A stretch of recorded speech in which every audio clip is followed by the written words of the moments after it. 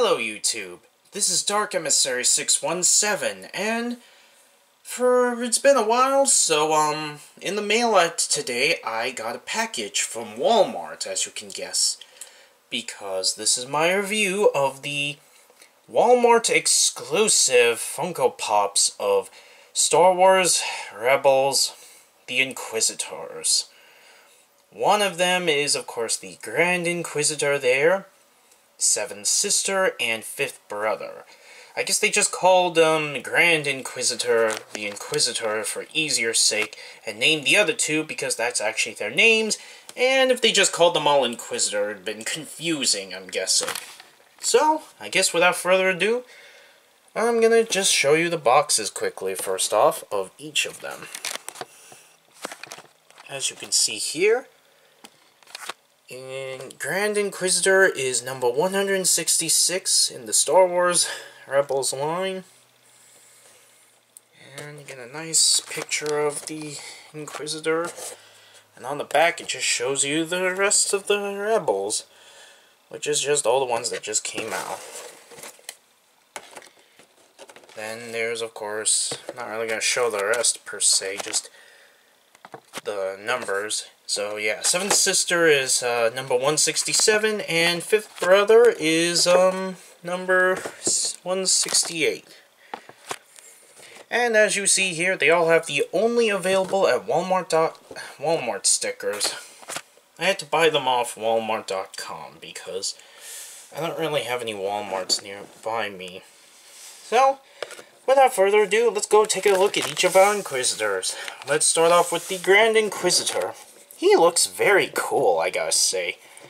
I just love all the paint on his head with the red stripes, and the glaring eyebrows look good. He has the glaring yellow eyes, and his outfit is very detailed. I love it. Each of the Inquisitors come with these special-made lightsabers that they use in order to go hunt down and assassinate any of the remaining Jedi that still exist in the galaxy. So, getting a good view of everyone. You have your little stand that each character comes with. And, of course, they can come off the stand. And, believe it or not, he can indeed stand on his own without it. So, that was the Grand Inquisitor. Over here, let's take a good look at Seventh Sister. She's the only female Inquisitor, and I love how she turned out. She looks nice. She has her pointy nose there, and she has the red spots on her face, which actually is how she looked like in the show. And she has a similar outfit, kind of, but it's more feminine because she's a girl, of course. My lightsaber came out a little warped on her, but she still looks very nice. She looks quite regal for a villain, actually. I like it. And she comes off her base as well. And can she stand on her own? No, she can't. That seems to be a problem with female Funkos. They tend to have a lot of trouble standing. And last and certainly not least is Fifth Brother. And he's cool. I like him. I like his very darkish olive, almost green skin, and he has the pale eyes, and he just looks so cool. I like his helmet, and he has his lightsaber also in his left hand. Oddly enough, I mean, right hand. Only Grand Inquisitor had it in his left hand, which is interesting. He has a very nice outfit as always. Looks very cool. And there's his base.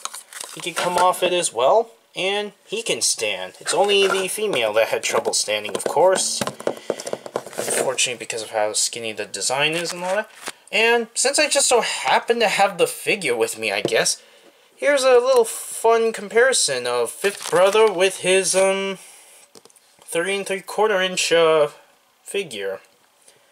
And you can see the similarities were quite well captured in this design. Yeah, they did a very good job at capturing the likeness.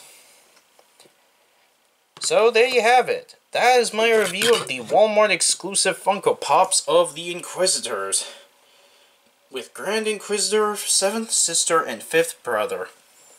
If you find them online, they may or may not be still available at Walmart.com. Or you go to a store and find them. I more than highly recommend you pick them up. So that was my review of the Walmart exclusive Star Wars Rebels Funko Pops of the Inquisitors.